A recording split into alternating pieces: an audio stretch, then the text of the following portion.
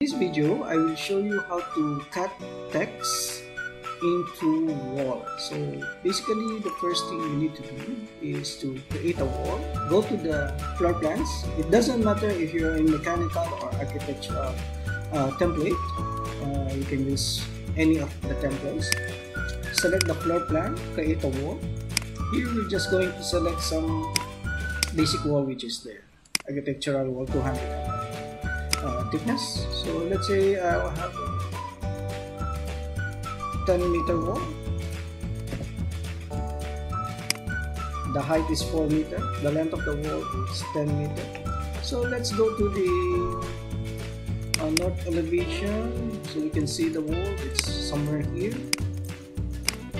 So let's move it first to away from the level so we can see it clearly.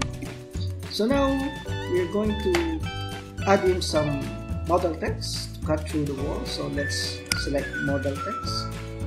Here it will ask you to pick a plane, so just click OK and pick the wall when it's highlighted. So now you can type in your text. So let's say this one is AutoCAD.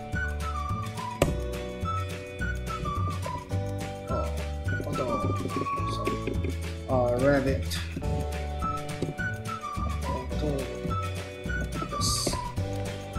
So let's say if we want to put it at the center, click OK.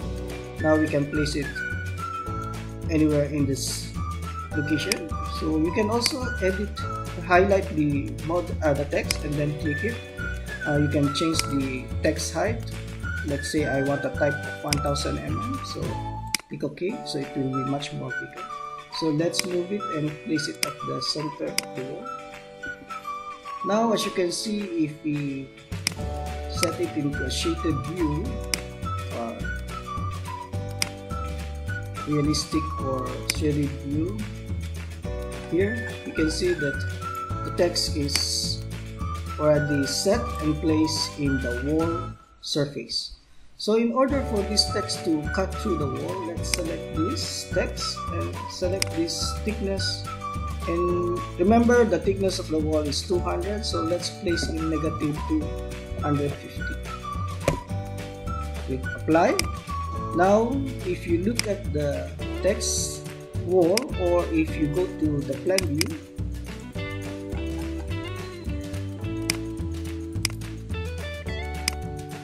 shaded, it's much more easier to see in the 3D view. Let's go to the east view. Here you can see that the text has, from this surface, has protruded out of the wall. So let's go back to 3D. Now select this text, right click, override, select override graphics in view by element. Here we're going to set the transparency to 100%, so it will be clear and transparent. Click apply, then click OK. Now to cut through the wall, or we just need to use the modify or join geometry tool. Let's click modify, join geometry. Select the text first and then select the wall. Here you can see that the text has already cut through the wall, as it is transparent and it's joined with the wall. So if we select realistic or shaded view, you can see that the text has cut through the wall. Let's see on the east side.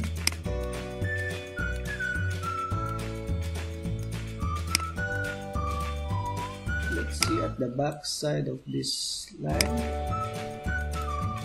So we can show it to you that it's already cut through the wall. So now there is a void in the wall surface and in the solid wall. So that is how you create a void text into the wall, or cut a text through the solid wall in Revit. Thank you.